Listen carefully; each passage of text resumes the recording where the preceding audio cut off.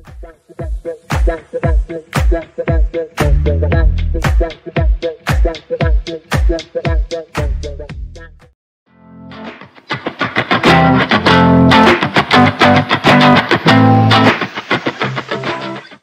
me just copy here.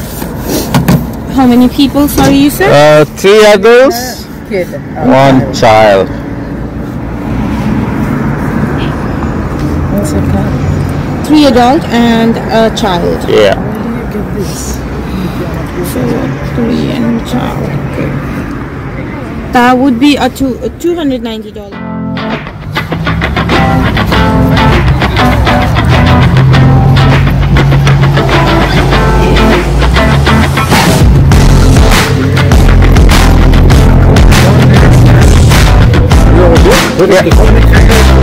Yeah. Thank you.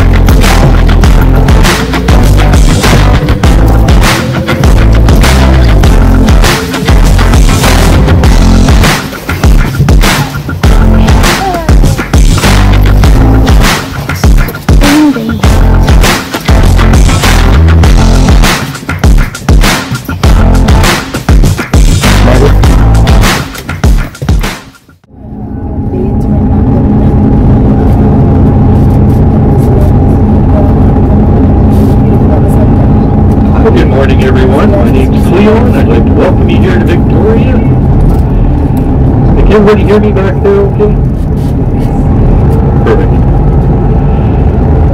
Hey, known as City of Gardens here, home of many flower beds, newlyweds and nearly deads. We have a high retirement population here, and we have a lot of students, over 50,000 annually.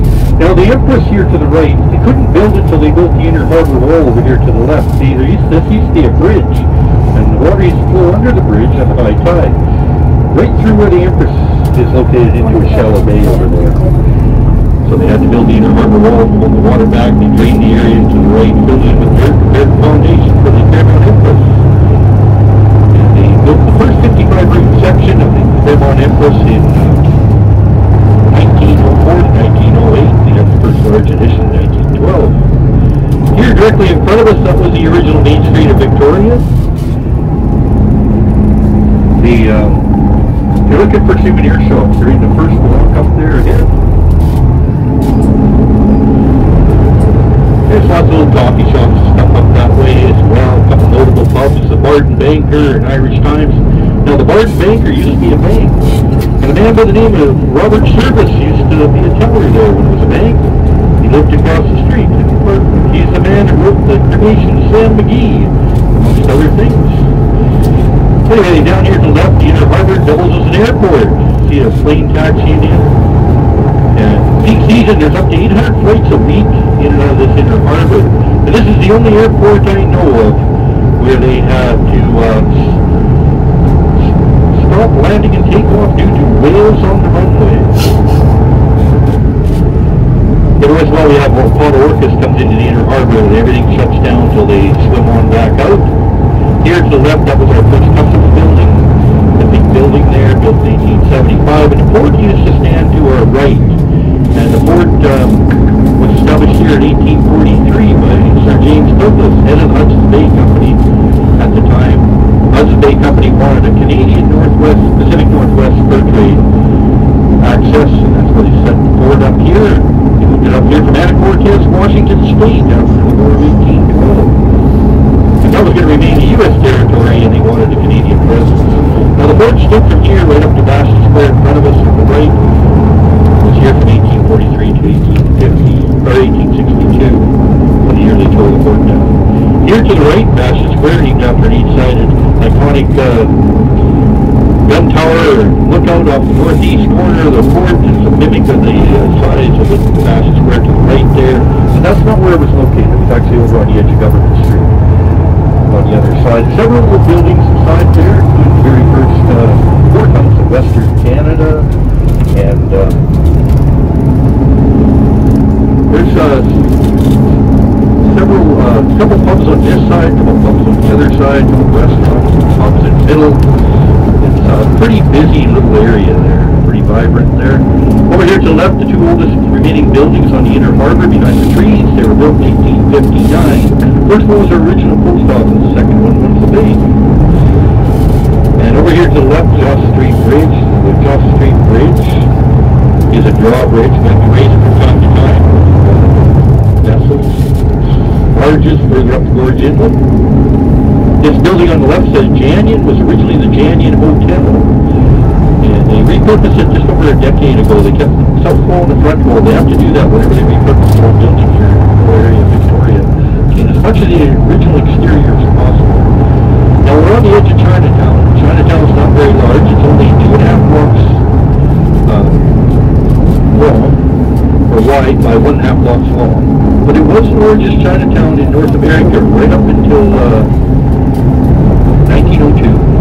Has the oldest Chinese-built buildings in all of North America. Has the fire and earthquake of 1906 destroyed Chinatown, San Francisco, which is the oldest Chinatown.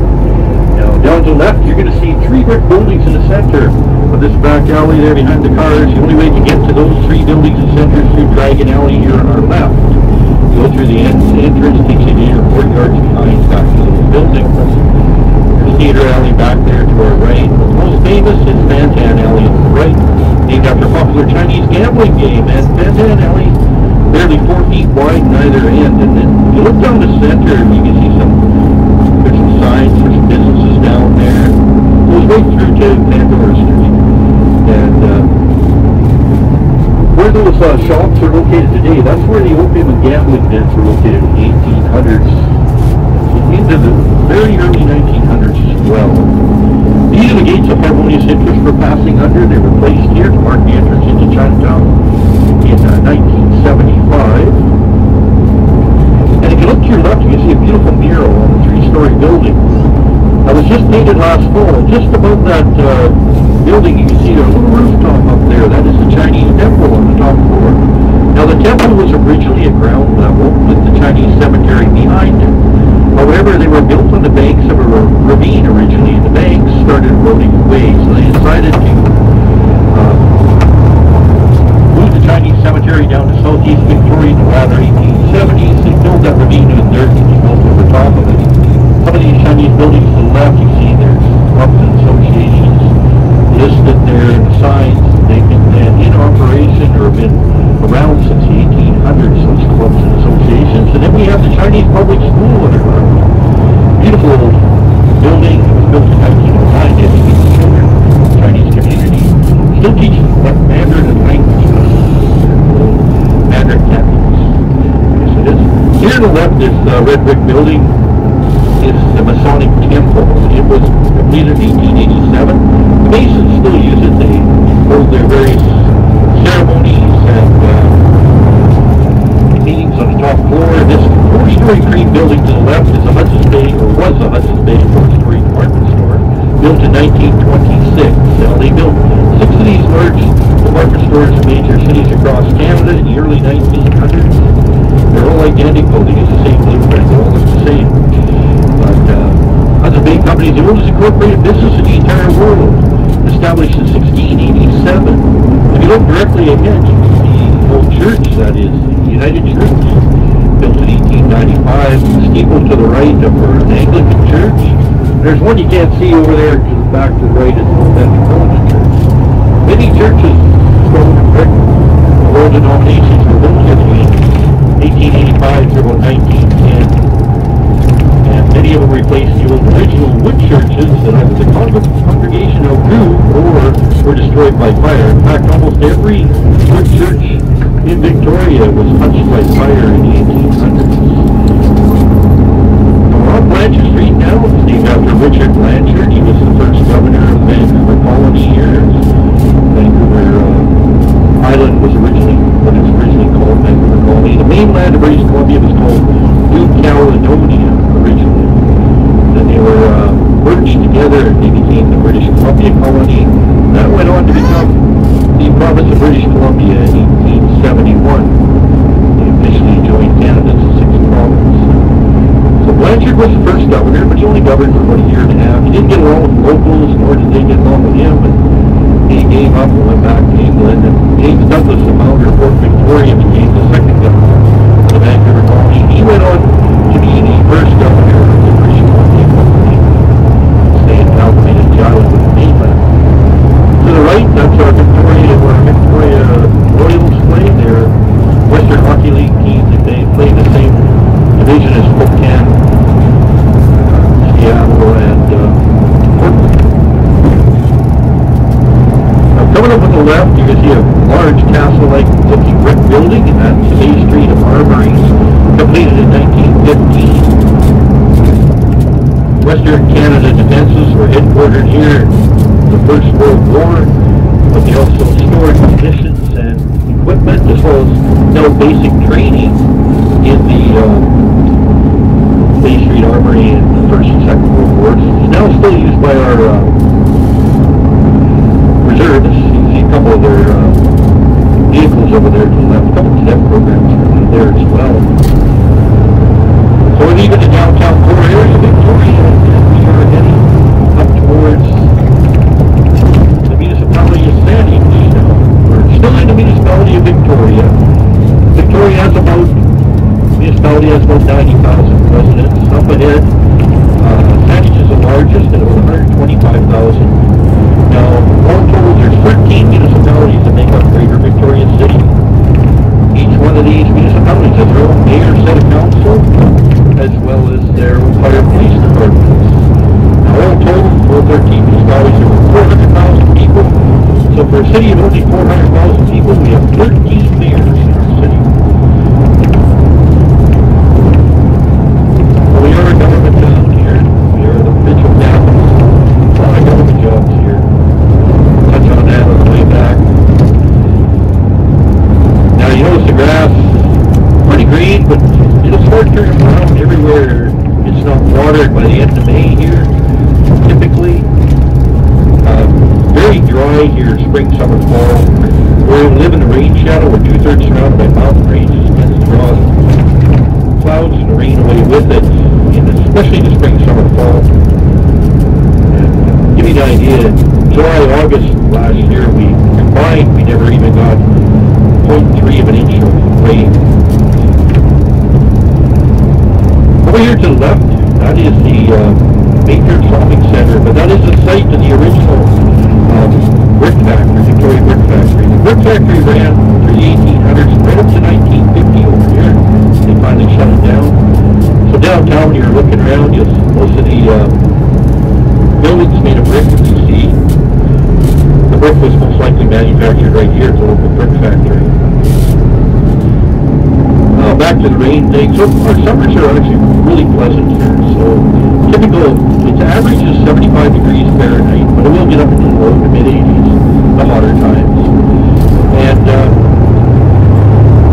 now we do get a fair amount of rain.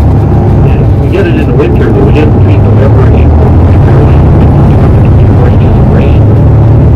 So now our winter temperatures are 40 to 50 degrees Fahrenheit this winter, but the colder parts of winter, it's in the 30s, and it'll even hit the low 30s or just below freezing time to time. That is when we'll get our snow. We typically get about 2 snowfalls a year, and every year is different, to be honest. There's years they haven't got any snow. Years we've got 4 snowfalls, but 2 is probably an average. One's usually a smaller amount, 2 to 6 inches, another one more predominant, and that's 6 inches to a foot. At least that's how it's been the last 8 years when I've been living here. I mean, it's a good thing we don't get a lot of snow because we don't have snow removal equipment, and the main primary equipment used to clean these nature corridors, and the construction companies, landscaping companies put temporary plows on. They look after the narrower side streets, back alleys, and parking lots. But if we get a heavy snowfall, basically they just call it a snow day, and most people just stay home from work until they get it sorted out. Nobody's really used to when you're driving here for the most part, unless they came from somewhere else. And the buses sometimes are shut down temporarily.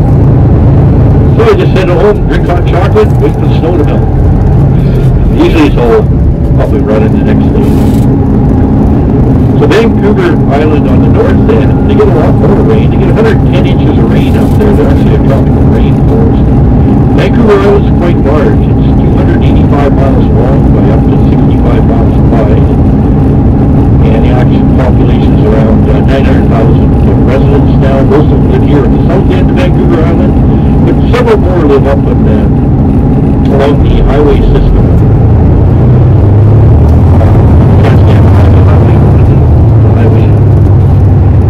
Up into Nanaimo, Port Control, Northeast Campbell River, over. A few people still live out in the central to west, the central to northwest, very sparsely populated, just smaller communities out that way.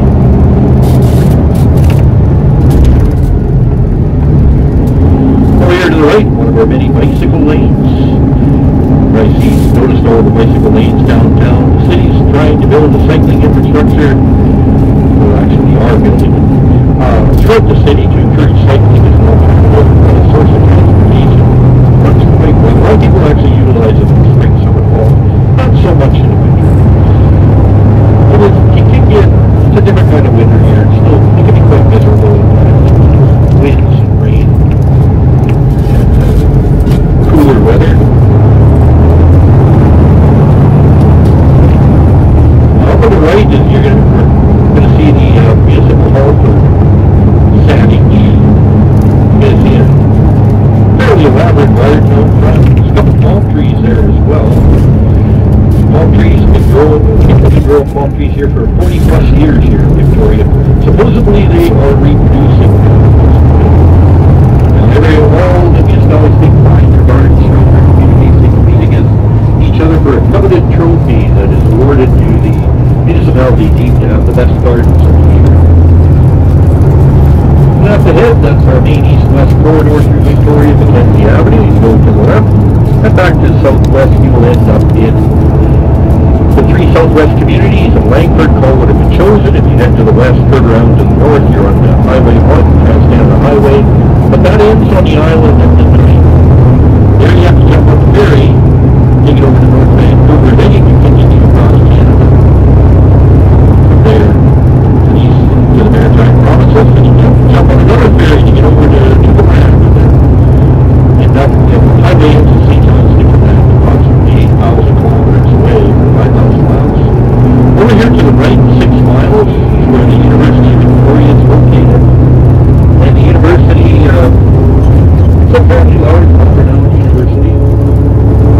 Even 25,000 full-time students and each year. We also have the Camosun College, which are trade tech colleges, and that's another 20,000 students. And we have the old Royal Roads University down in Colwood, was originally a military school, and that's another 5,000 students there. So, and a couple private colleges as well. Well over 50,000 students a year attending college and university classes here in Victoria. You look over to your left, you're going to see a hill. That's Little Sandy's Mountain. And a white dome up there, that is a Dominion Observatory built by the Canadian government in 1918. It housed the largest telescope in the world for 5 months before it was overshadowed by another one somewhere in the world. But they made many significant discoveries from this observatory, including they're most accredited with their discoveries of the features of the Milky Way galaxy. This observatory, other things. And down to the right here, if you head down towards the university, you're going to mainly see large sinhalavlogs. Now many of these homes have rental suites built in them, or getting added every year. It provides a little more of this extra income. Pretty good income. Our rental rates right now, one bedroom basement suite will go for $1,500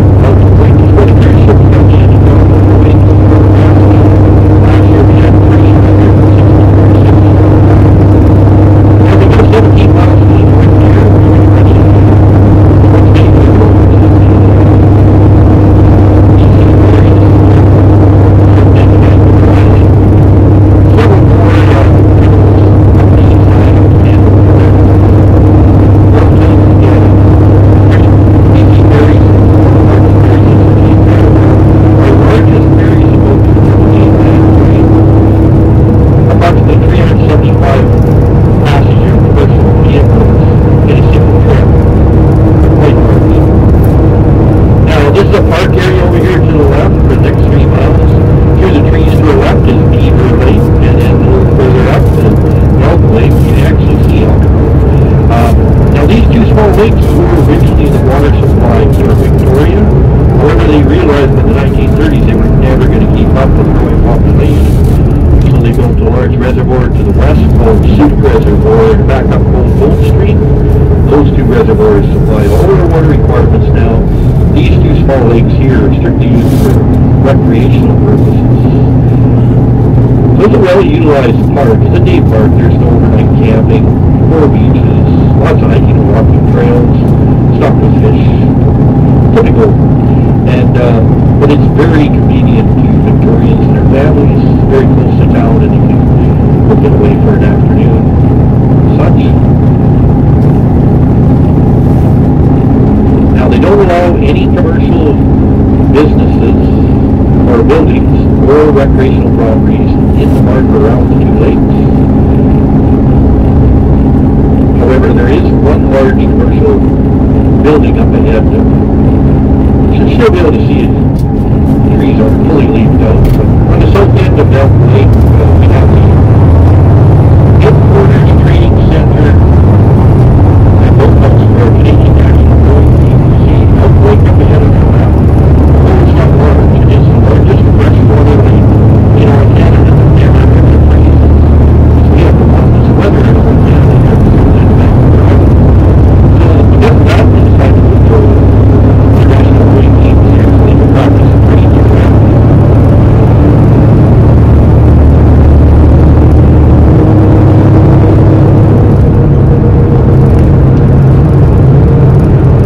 It's kind of just off to the left up here. Kind of see through the trees there. Now there's another major event, that happens here every year off of the north end of Elk Lake. It's the annual Ironman competition held the last weekend of May each year. That attracts up to 3,000 male and female athletes from around the world. And they come here to compete in that triathlon. It's all held off the Amsterley Beach area up in Edmonton. We also live in a very seismic active area. Up on the Luca Plate behind us, we have the Cascadia Fault on the west-northwest side of Vancouver Island. We get a lot of little tremors and shakes you never ever feel. But we do get larger ones as well. Most of those happen 100 to 200 miles offshore. Off Vancouver Island in the Cascadia Fault. And last year we had 4 that I know of, between 4.0 and 6.0 magnitude. And we don't feel very rare you have a little earthquake down here in Victoria. However, they do feel them up in the northwest communities. Now, it won't be clear enough today to see it, but over to the right, across the water in northwestern state, the clear day you can see Mount Baker over there. That Mount Baker is the largest stratovolcano on the western coastline. And last erupted 6,700 years ago. It's quite large. It's 10,800 feet tall. That's 11 glaciers on it. You also see some farmland down here. To the right, most of the farmland. Here in the peninsula, in central Sandwich here, ahead of us. The water down there is the Arrow Strait. Meets up with George Strait just south of Vancouver, which is about 90 kilometers northeast of us here. And the hilly land over to the right, that is the Sinhala Islands. Historical event took place there in 1859. You see, after the War of 1812, they're a little slow setting up the boundaries between Canada and the United States. Finally established the 49th parallel, but that's well north of us here. And but they haven't decided how they're going to divide up the coastal waters to the right. Over the years, we had American farmers and sheep ranchers and such put in on the south end of the San Juan Islands, occupy the south end, and we had British English farmers and ranchers occupy the north end of San Juan Island. So there was this one, both wanted the islands for their countries on this, but they're waiting for a position. This one pig that belonged to the English would break out of his den and we'd head straight in to what was deemed U.S. territory and dig up one American's garden in particular and have himself a feast. And finally the American had enough of this pig, he shot it, presumably he, well that led to a huge outrage. Englishmen demanding an insane amount of money for this pig, which the American rightfully refused to pay because it was an atrocious amount. Well, the next thing you know, we had troops both sides, you know, on the islands, face off. We even had an American battleship sail up to the inner harbor of Victoria, face off against the British battleship right in the inner harbor of Victoria. Now, they were all given the orders not to fire the first shot, and they held to their orders. They stood off for well over a year. Eventually got all settled amicably, and they all backed down, and the only casualty of the war was that poor pig, and that is why it's known as the Pig War, or the famous Bloodless War, 1859. Down here to the right, we've been chucked to the farmland that's here on the central Saanich. Now all these farmers, even the smaller ones, they'll have their own water well and irrigation equipment. Smaller farmers, they tend to share with their neighbors, because it's quite costly. Without irrigation, they would not get a crop. It is very, very dry here. Rain or spring, some fall. That was one thing that the first thing it caught. I never noticed. I always came here in winter when my son had been here 23 years or so ago, or in late fall or early spring. I didn't realize how wet it was in the summer until I actually moved here. I'm originally from southern Saskatchewan, and it gets dry there. It's like just north of Montana right now. And it actually gets browner here in the summer. The trees, everything stay green because there's moisture down below them. But the grass turns completely brown. They're building a flyover here, which is a wonderful addition, because this is a very treacherous corner here. Very difficult to turn here sometimes. There's always somebody that pushes it, and it gets rough. Yeah.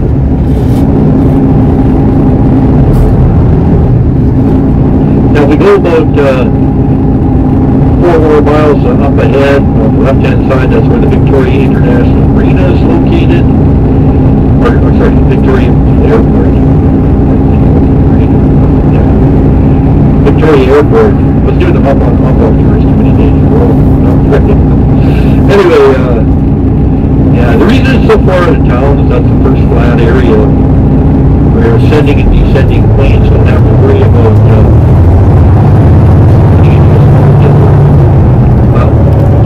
that's where the original Air Force was located in the First World War, and it's carried on from there. This is the main roadway into the Butchart Gardens. 8 miles to the gardens will be there shortly. The gardens are started by Robert and Jenny Butchart, who hailed from Owen Sound, Ontario. And now both of their parents were born and raised in England, and came to Ontario later in life. Robert was raised right in Owen Sound, and Jenny, she started off life in Now, sadly though, Jenny's parents passed away by the time she was 12 years old, so she moved in to live with her aunt in Owen Sound, Ontario, Robert's hometown. And she was an excellent student, especially gifted in the arts. Her aunt sent her to a prestigious school in the area. Jenny ended up winning an art scholarship to Paris, France in her final year of school. However, when she graduated, she chose not to attend. She felt at that time it was much more important for her to find a husband.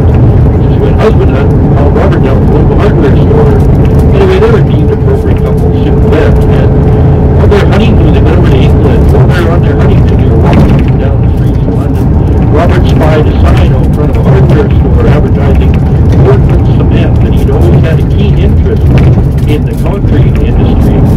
So he went in to investigate, and he'd never heard of Portland cement.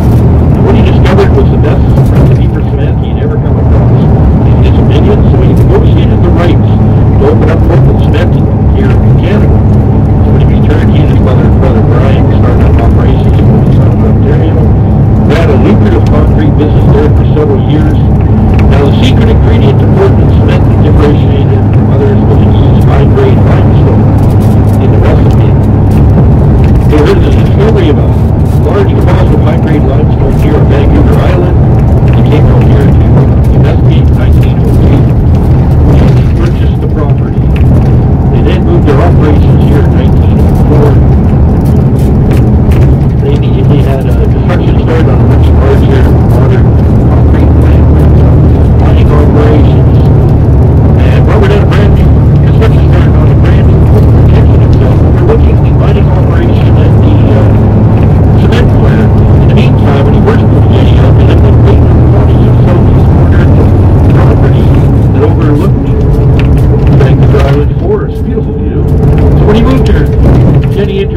home a year and a half later, the first thing Jenny said, well, you really can't expect me for us to live here with a view like this now, can you, Robert? Because you see, from our home, she was looking at something right here to the left.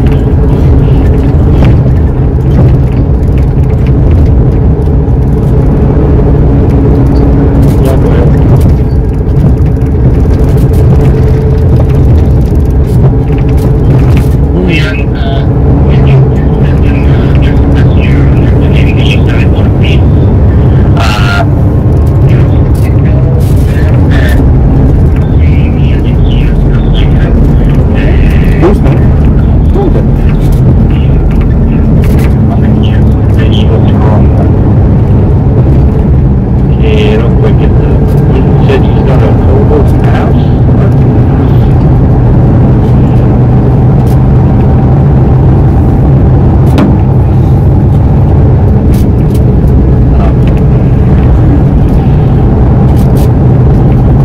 That's when Jenny decided to plant a few flowers, shrubs, and trees.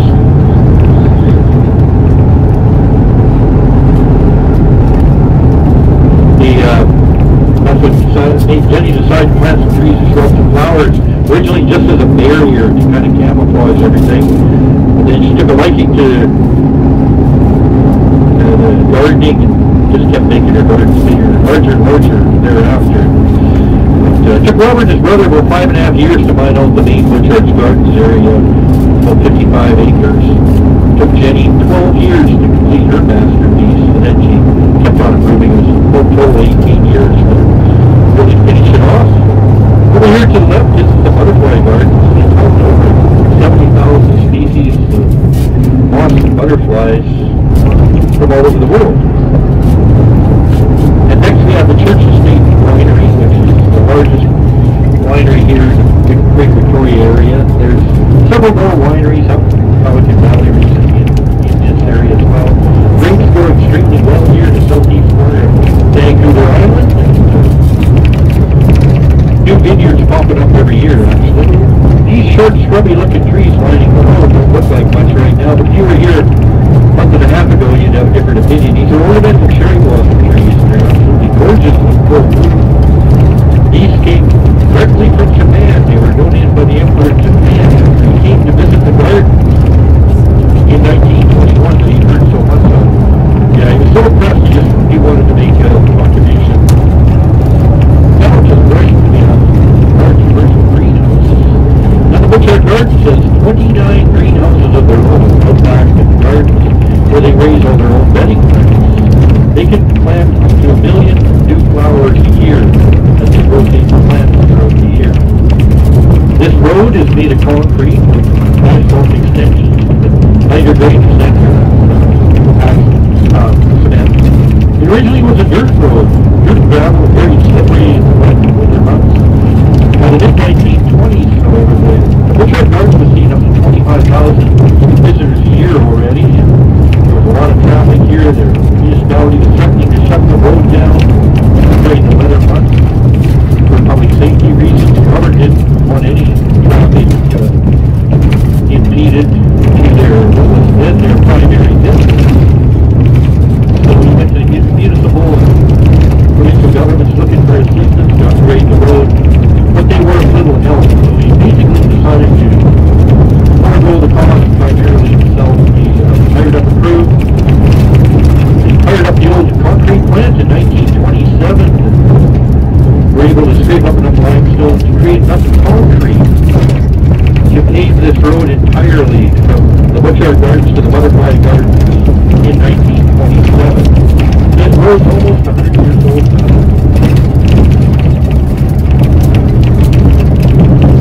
And it's in pretty good shape. It's a little rough coming down the hill, but held up fairly well.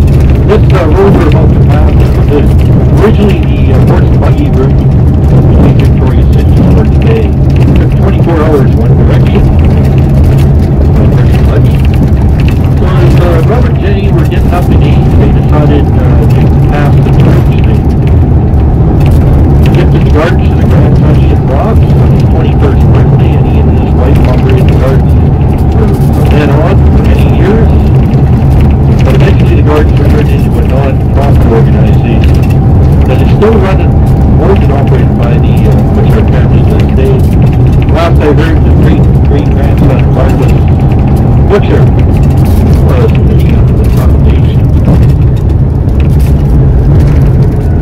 See a lovely sign over there to the left. You don't have to sneak out here for a photo op. There's one just like it by the info booth, right by the cafe, which you'll see when you just walk down the pathway. Nice open courtyard there, nice cafe, good coffee, nice lunch there. This beautiful grassy area over here to the left, they say the landscapers and gardeners keep such extraordinary care of this section because that is where it's rumored they bury the bodies of the troops who tried to steal the flowers.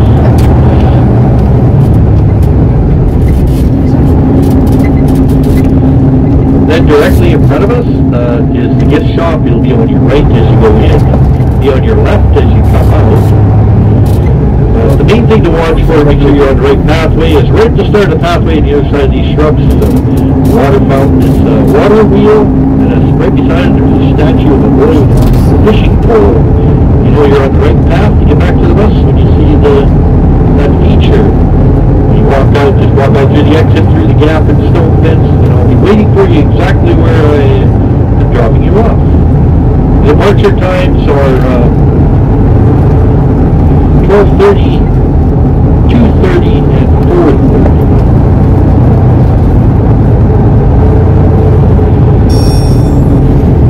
So 12:30, 2:30, 4:30, and we leave right on the top of the hour. Most people do get through the gardens in 2 hours. Now, the only thing about the second bus, it's first come, first serve, and it gets pretty full because we pick up a bunch of people at the Clipper Bridge. You want to be on the safe side, you want to come back in the 12:30 or the 4:30, but you can still try and come back on the other one. And you may.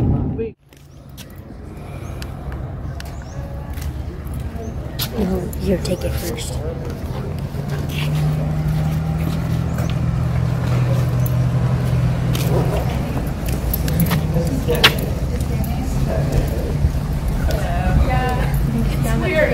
Seems weird. Everything is perfect over there. Okay, underneath.